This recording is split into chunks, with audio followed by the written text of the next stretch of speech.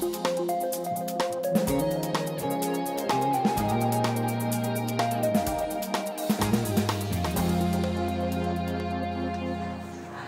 right, well, this week the Buena Vista mobile home park owners sued the city, and there was a meeting for the public safety building that's been proposed for California Avenue that met with some public comment for the first time. So this first issue we'll talk about is Buena Vista.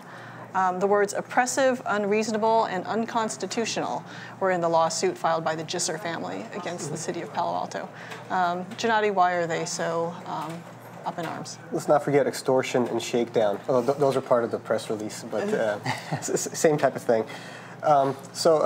This is not really surprising. As to answer why, this is kind of a reiteration in stronger terms of an argument that the Gisser's attorney has been making throughout the hearings, which is that the city is requiring these kinds of onerous conditions on the Gisser family just because they want to exercise their right to no longer be landlords at Buena Vista. So it's not that surprising that this suit was filed this week in the U.S. federal court. But it is notable that there's a new player now in this fight, the Pacific Legal Foundation, which kind of takes it to a new level. Who is the Pacific Legal Foundation? It's a conservative libertarian nonprofit that's kind of been representing clients since the mid-'70s on issues mostly relating to property rights. Mm-hmm. They've had some notable victories lately. They're participating in a current suit against San Jose over its recent inclusion ordinance, which requires developers to kind of include affordable housing. Mm. And they were also representing a homeowner last year in San Francisco, and they actually succeeded, which was a somewhat similar situation to this one, where the owner was contesting the fact that the relocation assistance is too high and constitutes a taking. Was this a mobile home park situation in San Francisco, or was this in a rental? That was not. That was more of a rent issue and the Ellis Act issue. Yeah. So it's similar, but not exactly the same. But philosophically, you get to see the same kinds of words pop up. Yeah, it's interesting that this was filed in the U.S. District Court, not at county level. So this foundation seems like it's aiming for, and cites actually the U.S. Constitution. It's looking at a federal level. And some of the allegations are that this violates the 5th and 14th Amendments in private property taken for public use, as well as California state law and exceeding reasonable costs for relocation of the park's tenants. It also has a dispute with just the fact that the city is asking for relocation assistance in part because, or the argument's made that this is affordable housing, and the city needs to be providing affordable housing. And just as you're saying that it's not our responsibility alone to bear this public responsibility. Yes, and they've made the same argument in other cases as well, that this is kind of forcing one private property owner to bear the cost of solving a problem that should be spread, the cost should be spread to, throughout the wider public. But to your greater point about the fact that it's in federal court, I think it's kind of a big deal because this is very different from the lawsuit that the Buena Vista tenants filed in August, which is has more to do with the process of the hearings, that the residents have like a fair hearing during the hearings, and also that will pertain more to kind of like the actual relocation package, where was the city's ordinance closely followed. This one kind of looks at the U.S. Constitution. It's kind of much broader strokes. So I think if the decision comes out here, it might have broader implications as well. I mean, as you mentioned, 5th Amendment and the 14th Amendment are kind of like the bedrocks of this. But I have a question. Didn't Gisser sign, I thought I saw something in the ordinance some time ago where the Gissers actually signed an agreement to this. So if that's the case, then haven't they waived their rights to these kinds of arguments? Signed the agreement to what? I thought they had signed something related to the ordinance. I saw their signature on it. Well, they agreed with the city back in 2001 when the ordinance was instituted. Right. And I think it's also kind of interesting, this relocation package that they're challenging now, they themselves proposed it. There you go. So it's like, and in a sense, they didn't really have a choice. Like the city's ordinance prescribes what the assistance package should have, so they kind of followed that pretty strictly. And so, and right now, throughout the hearings, they're basically saying, if you let us close it, we're going to provide these things. And now that it's been approved, they're basically saying this list of things we're going to provide is unconstitutional to require us to do that. But that was something, I mean, maybe it's a matter of legal timing, but there are, the things that are always bannered around in court cases. Early on in court cases, there are things like waiver and estoppel. Mm-hmm. And in both cases, it pertains to, you basically knew that what the situation was, and you didn't do anything about it in a timely manner, so therefore, that's it. So I don't know whether or not that will be something that will come up. I'm sure it will. It will be waived in the court. Yeah. As a non-lawyer, I was totally waiting for you to ask me some waiver and estoppel questions. But I'd be surprised if this this applies in this case, because I feel like the city's been kind of expecting this. I mean, there's a reason why during the process everybody was super cautious, because there's been an expectation that both sides are going to take some legal actions. Right. Each now has a foundation on the opposite sides of the kind of ideological spectrum representing it. So, and the attorney herself, Margaret Nanda, before the Pacific Legal Foundation was hired, throughout the hearings kind of implied to that effect that, that the GISTers are being kind of, unfairly targeted by everybody, the city, the media, everybody, that they're the victims here. And so I don't think anybody has ever signed any letter saying we're not going to sue. I think there's a couple of interesting things about this development. One is that both of the law firms that are representing both sides of this, they're not charging legal fees. So in a typical civil litigation matter, you have finances driving the process. It's really financially a huge burden on a plaintiff or a defendant, and there is strong motivation to reach an agreement, a settlement. In this case, those normal incentives have gone away. And I think the other thing that's really interesting about the Pacific Legal Foundation's entry is that they're not particularly interested in settlement. And what they have a political mission, right? And they're interested in precedent, in establishing legal precedent, and so their involvement is either an incredibly smart strategic move because it's going to make people assume one thing and maybe it's another, but I think basically their involvement signals a long time for this to get worked out. And as a result, it would suggest to me at least that there's not going to be any change in the status at Buena Vista for possibly years, unless the possibility of selling the park just becomes too attractive for everybody. No, I agree with you, and I think if there is a silver lining for the residents out of the fact that the owner is now suing the city, there's this one line in the complaint that was filed this week, basically says, the Gister family has refrained from taking any actions to close their mobile home park as permitted under the city's approval because they do not want to make payments to tenants that are unconstitutionally and unreasonably demanded in violation of California law and the U.S. Constitution. So what this says, after the city approved the closure, they could have the following month begin their eviction process. They haven't done that, and there was kind of like this period of anxiety, like, what are the Gisters going to do next? And here they're basically saying that while we're in dispute over this, we don't plan on kind of evicting people because that means we'd have to pay out these costs as part of the relocation law, and we think they're illegal. So the silver lining is, for a while at least, the residents will get to stay put in their locations while this is being sorted out. So, do the Gisters have a time period by which they must begin eviction proceedings under the ordinance? I don't believe so. I think they may have, but I think that there was some agreement. They did have negotiations with the city to waive some clause or other. I don't know the specifics. Waive the statute of limitations. Yeah, so that basically they can. Yeah, it was done for the purpose to kind of enable negotiations over the city and the county and Caritas kind of forming an agreement with the Gisters to sell Buena Vista. They didn't want those timelines to influence that, but. Well, it certainly suggests no urgency on the Gisters' part to get this resolved if they brought in the Pacific Legal Foundation. Yeah, sounds like they're in here for the long haul. Yeah, the tension's been going on in this case for, ever since 2012, which is when the Gisters announced that they wanted to close the park.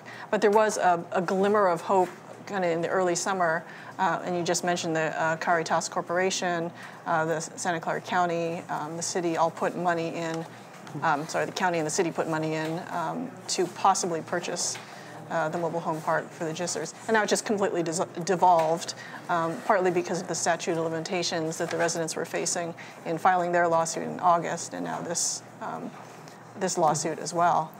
Well, there are some optimists who would say it hasn't completely devolved. I mean, Joseph Median being among them, he's basically saying it's a slowdown. It's a temporary kind of thing because of the residents' lawsuit, but hopefully the negotiations get back on track.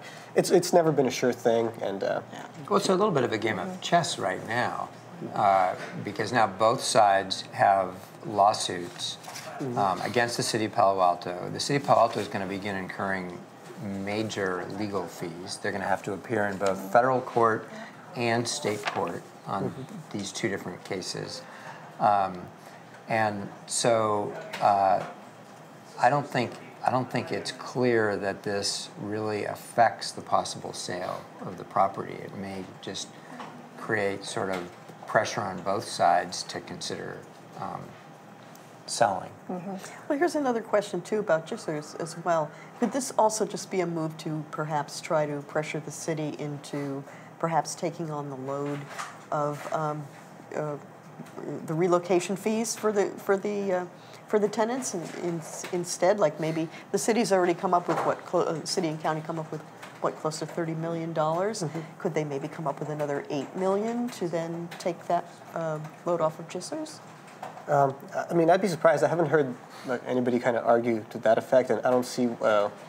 I can't imagine like the city basically donating $8 million for the Gissers to help comply with what they believe is to be a city ordinance. It would be and it sort of runs counter to the city's stated strategy, which is to retain the mobile home park. So I think that sort of a strategy is unlikely. I think the odd thing is the involvement of the Pacific Legal Foundation, given they don't get involved just to have a conflict resolved, which is what most law firms are focused on, is compromise.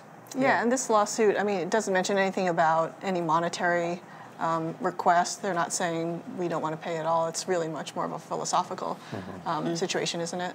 Yeah, they're basically they're not asking the city for money, but they're asking the city to waive the requirements that they provide this relocation assistance.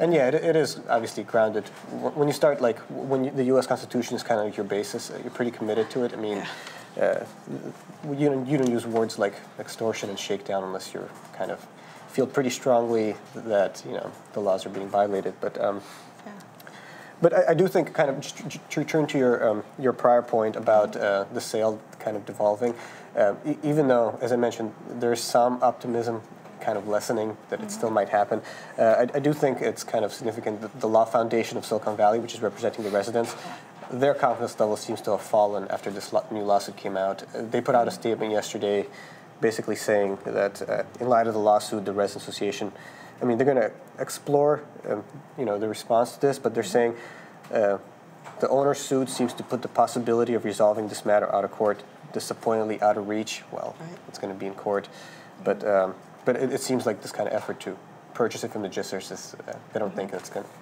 as likely as it once was. Although at this point, any statement made by a lawyer in this matter is positioning. Right. So kind of like a game of chicken. Yeah. Who's going to back down first? Yeah. So I was reading some of the town square reactions to the Gissers lawsuit, and I think one of the interesting points that was brought out was that we often refer to the tenants leaving the property as either displacement or eviction, and kind of frame it as property rights versus compassion, I guess. I don't say that with any sarcasm whatsoever, but just typifying each side. So some of the people on Town Square were saying, well, this is property rights versus property rights because unlike a rent control situation with an apartment, you don't own the apartment, but you do own the mobile home. So there has to be, according to state law, some compensation for the investment that you've put into your mobile home that's not really that mobile, and having to find some housing elsewhere. And it's interesting that the residents, from their standpoint, the phrase comparable housing in the 2001 mobile home ordinance for the city. That was really bandied about as to what is comparable housing. And in Silicon Valley, with rising real estate prices, is it possible anywhere to get comparable housing? Or does comparable housing encompass, educational opportunities, transportation opportunities, health, business, opportunities, and such? So while the legal foundation, the Pacific Legal Foundation, is going at it from a constitutional standpoint, the residents' attorneys are talking about kind of the broader compensation package, and I think they even said that it's inadequate. The $6 to $8 million that might be paid to the tenants if relocation were to go forward. Which is the reason for their suit against the city. Well, yeah, I mean, the residents' attorneys are basically saying that the relocation assistance package is way too meager, and then the justices are saying it's way too huge.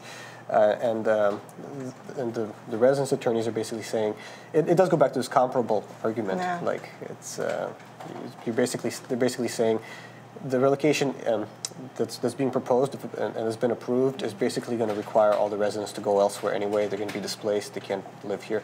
But then the other side is saying that may be the case, but it's not a problem that our client has created, and you shouldn't be burdened by footing the cost. So Yeah. I thought that was really interesting, too, an interesting point that they brought up in the lawsuit, the Gissers lawsuit, and that is that the city has failed to provide the kind of affordable housing that they seem to be putting on to the Gissers to afford, to provide. Well, it's one of the things that unites the two sides, kind of.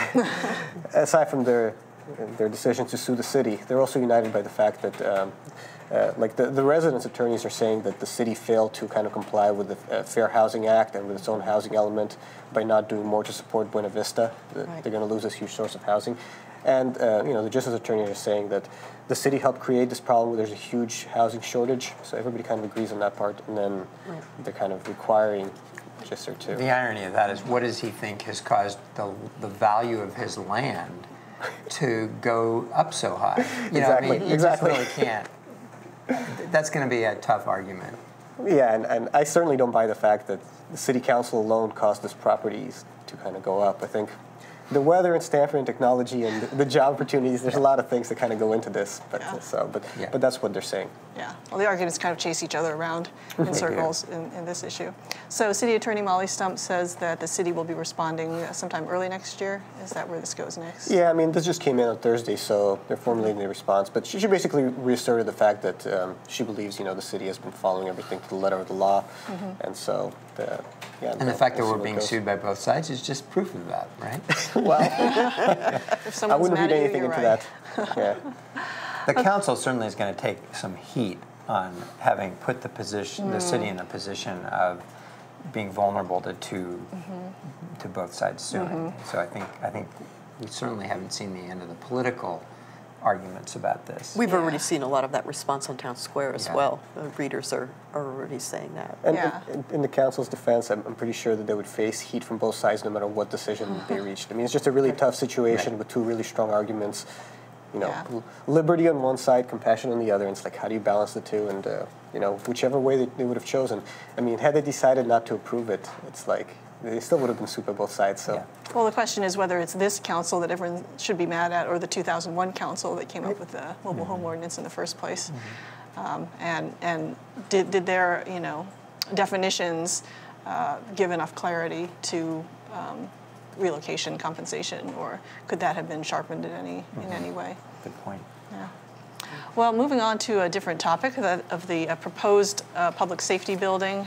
It has, in some sense, landed in the California Avenue area after being proposed for different places. There was a community meeting this week for people to take a look at the plans.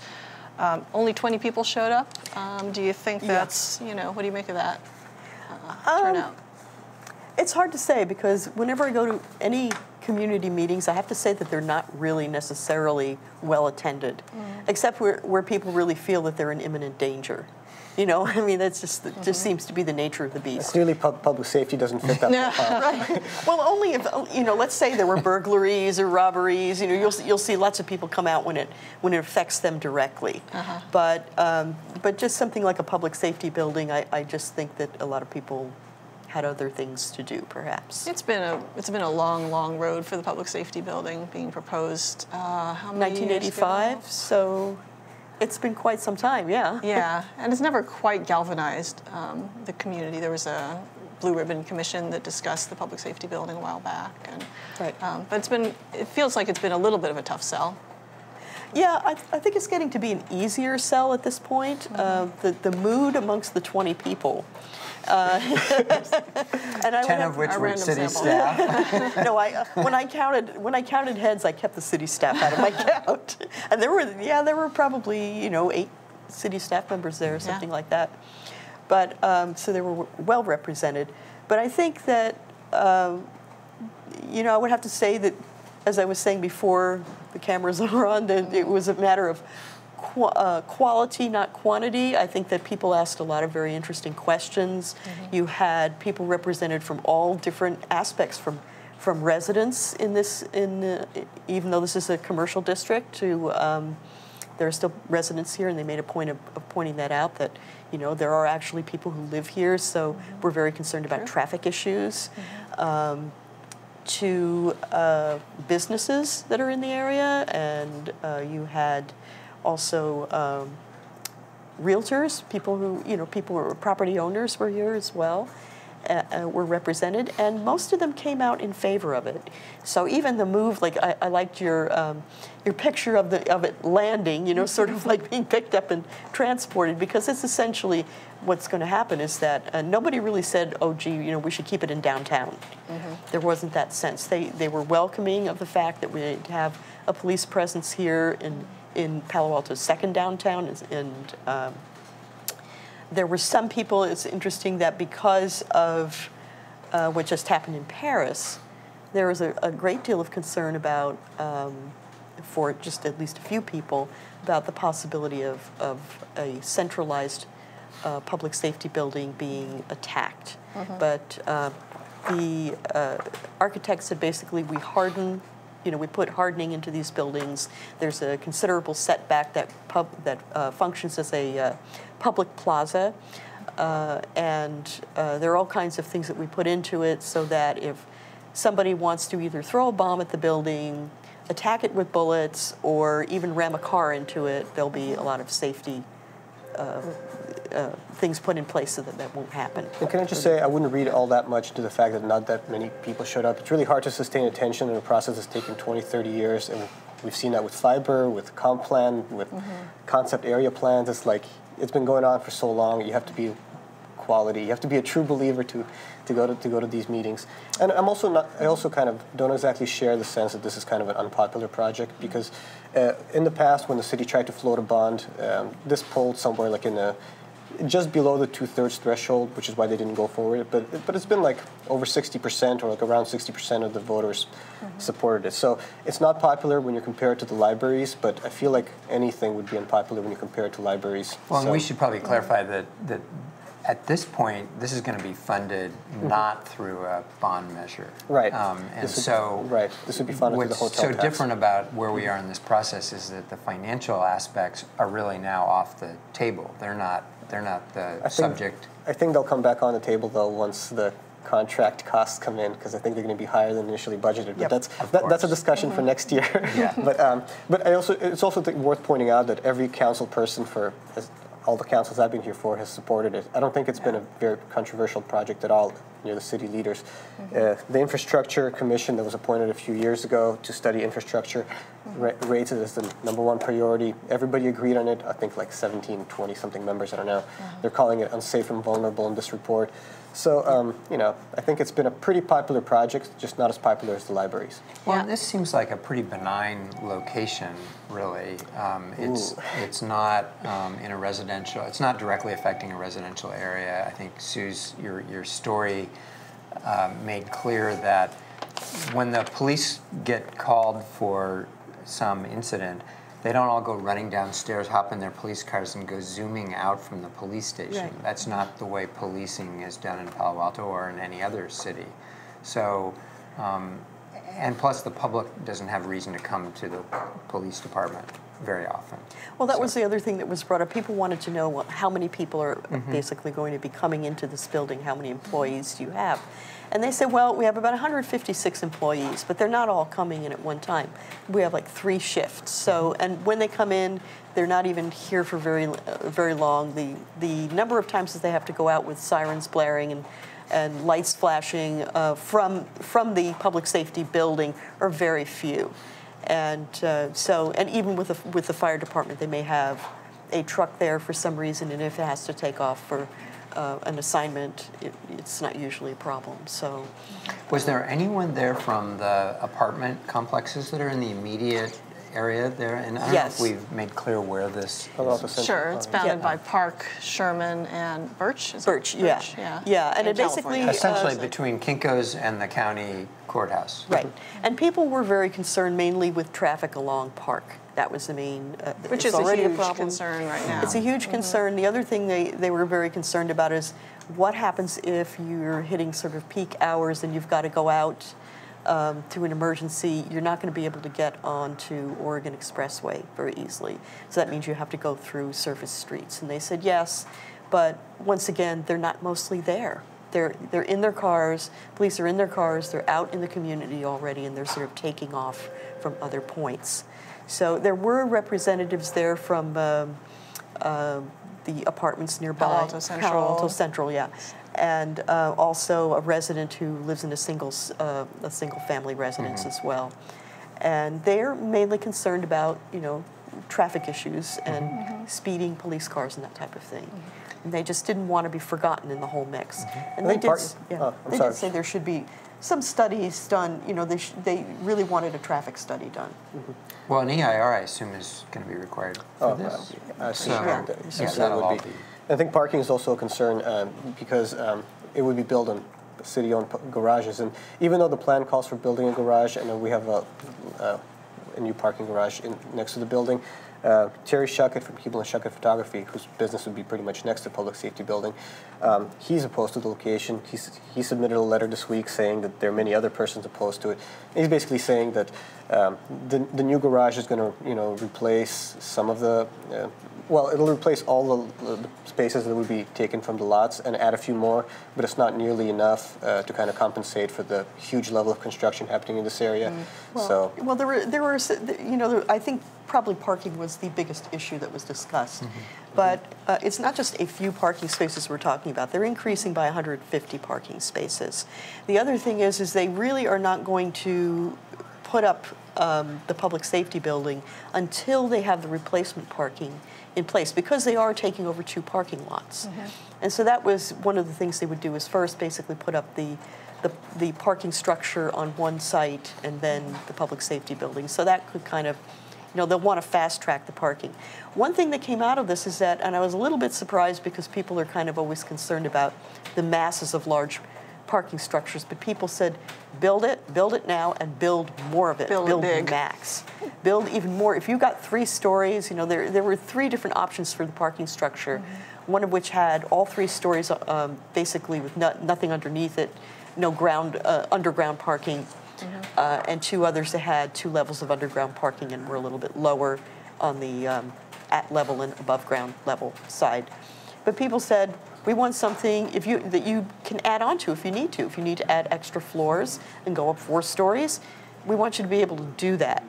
So, of course, there's some people that don't like that idea, and some of the businesses said, well, parking structures are just going to be kind of pushing people away. People feel intimidated by parking structures. They won't want to come here and shop because of that. Not to mention the fact that they run completely counter to the council's new philosophy of encouraging more like transit use next to Caltrain station. I mean, they pretty much committed to building parking in downtown Cal Avenue new garages back last year when they approved this infrastructure plan. So they feel like they have to kind of go along with it because they made a promise to the voters. But there's a big push from like people involved with like the RPP program and the Transportation Management Authority who want to see this money being diverted to kind of Caltrain passes and other things like that, and they think that building make it so hard to park that people are forced to get there some other way.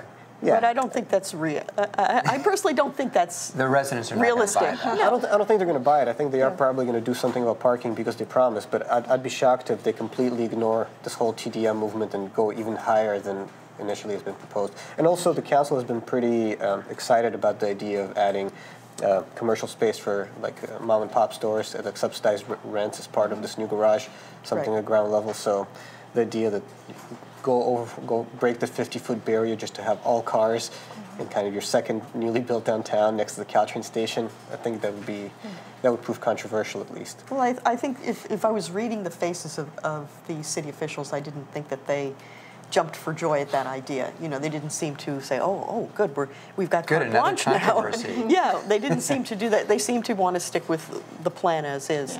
Yeah. One of the things that they might consider, though, is, and at least one or two merchants brought up that rather than having this massive building, the public safety building would basically abut the stores that are right behind it, that are along California Avenue. They said, well, rather than having that, perhaps we could have some sort of parking spaces at ground level, so that, you know, let's say 12, 13, whatever it is, a row of parking spaces for people to be able to go and park and go into the stores, so that but that's a hazard for the public safety Yes, building. that was brought up. Yeah, that anyone that can just come isn't with a truck done. and a bomb and be right adjacent to it. But they are going to keep the loading areas.